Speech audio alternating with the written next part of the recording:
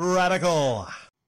Welcome to Flea Market Stories, documenting one man's journey into the world of flea marketing. This might be a busy week for Flea Market Stories, because I got a lot of stories to share from this weekend. I even thought about doing a full recap, but I think I'm just going to stick with the stories and focus on individual ones from the weekend. The first story I want to talk about, the first installment of this past Saturday and Sunday, is talking about an Xbox 360 sale that I had. I was a little bit surprised by it because I actually hadn't sold one in a while. The last 360 I sold was about 2 months ago. If I'm not mistaken, it was 2 months ago. It was a white one. And the only reason I sold it to this one couple and their son is because they kind of got me. They got me. I had said everything's half off today because it was maybe a holiday, something like that. I meant to say all the games are half off, but I slipped and said everything I'm selling is half off today. They instantly walked over to the consoles and they said, "Oh, so these are half off too." And I was like, "Oh, damn it." It's a lesson to learn from. So they got a $140 Xbox 360 bundle. I can't remember what I attached to that bundle. They got that for $70. But it turned out actually paying off for me because it was either that time or the next time they were there. They bought well over $100 worth of Xbox 360 games. Although that wasn't that great for me because they bought so many, I had to do a bulk discount. But I still wound up making money, and I was like, okay. Then the next time they came, they bought about half as much as they got the first time. Then the last time they came and bought something, it was maybe 2 or 3 games. And I would see them every single month at the end of the month. Last time they came by, they didn't buy anything. So I guess what it is they probably found somewhere at the flea market that sells games cheaper. So then I might transition and say, I might remind them that if they get any discs that aren't working, which is very possible at the flea market, of course, not to forget my disc cleaning service.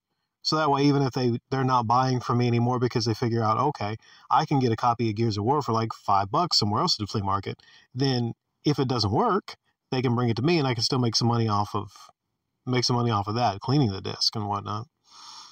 So this sale kind of surprised me. I didn't think the guy was going to get it, but he wound up getting the 360. I had 2 for sale. The one bundle on the 360 white one was $120. And I had tried something a little new with my 360 bundles. Tried something a little bit new. I had the Black Slim at $150, but I attached 3 games with it. And then I think a movie and then a CD.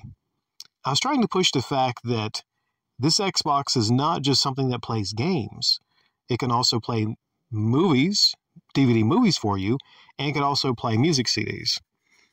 But that was kind of a miscalculation because, he didn't even really ask for any more games. He said no, I just want the system and, the games. I'm not really caring about the DVDs. So what I did was I gave him 1 game instead of the 3 DVDs. I didn't know what else to think. I was like, man, somebody's turning down. And I had a lot of DVDs for sale too, but, most people these days just stream. If they're getting a 360 system, it doesn't mean they specifically want it to play movies or listen to music. They might just want it to play games, which is very reasonable. But I was trying something a little bit different. I was like, okay, how can I add value to the bundle? How can I make it pretty interesting? He wound up wanting to get it for one reason. He had a Def Jam game, and those are quite sought after right now. And it was a 360 one, so he was buying a system from me just to play that one game. He wound up getting Gears of War 3, Assassin's Creed 3, Need for Speed Shift Unleashed, I forget the name of that one, and a Lego Harry Potter game. So he got those. He didn't get an HDMI cable. On the bundles, I don't instantly give an HDMI cable. I have it hooked up with Component because I usually get those in a bundle with the system, from Goodwill or eBay or whatnot. I usually don't get the HDMI cable. Now, if they request an HDMI cable, then I could do that, if they bring it up. But standard, what I try to just give with them is what is hooked up to the televisions. And I think sometimes they might get it home and say, oh, okay, well, I'll go get an HDMI cable, and they won't think much of it because I provided the cable, the hookups for them. And that actually is going to save me a good little bit from actually having to buy the separate HDMI cables. When you're putting together these bundles, you have to make money. You have to be profitable. I mean, the systems have a purpose for me there because they're cheap systems I can usually get for not a whole lot.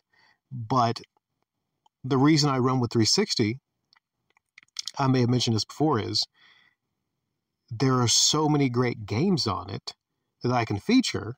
Specifically, I mean, there's like 3 or 4 different Grand Theft Auto type games. 4, 5 episodes, the 360 version of San Andreas.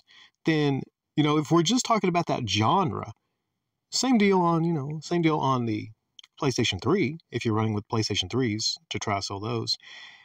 You're thinking about like the Mafia, the freaking Sleeping Dogs, Watch Dogs. It's plentiful. How is it that there's so many great open world car games on that system? There's so many, 2 of them finish the name in dogs. I know some of you might not care about some of those type games, but you got to admit, when it comes to display games, those games have a distinct advantage over a lot of others. Same thing with fighting games if you have a 2-controller setup.